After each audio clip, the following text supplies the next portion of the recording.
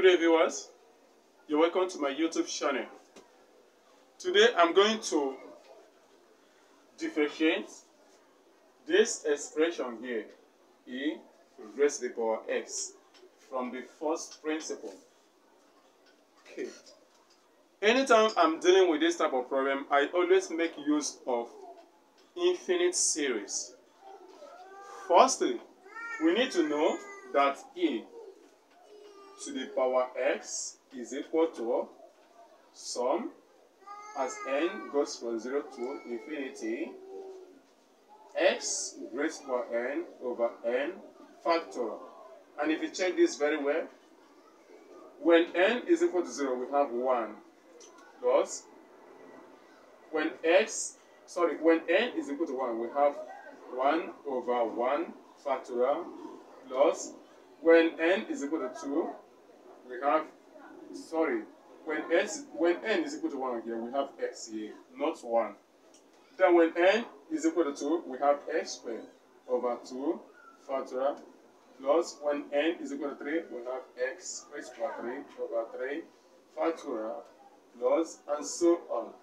So I'm going to use this in this solution today. Now, we all know that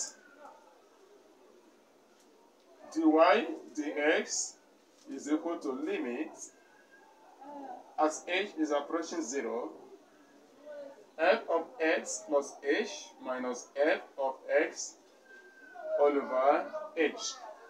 Okay, now let's say our f of x is equal to e raised to power x, then f of x plus h is equal to e raised to power x plus h. And this is the same thing as e raised to power x times e raised to power h. Okay, we now have our dy dx to be limit.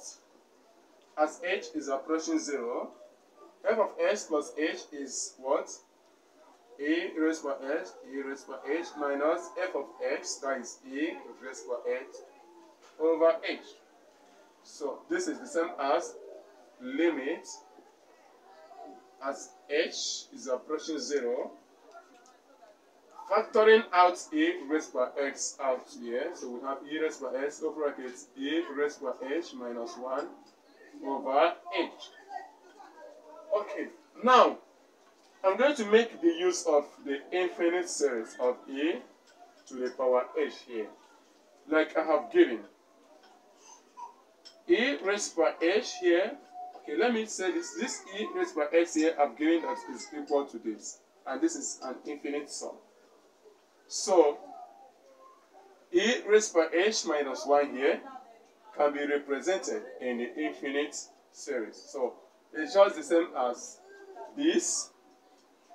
If I subtract 1 from both sides, I will equally subtract 1 from here.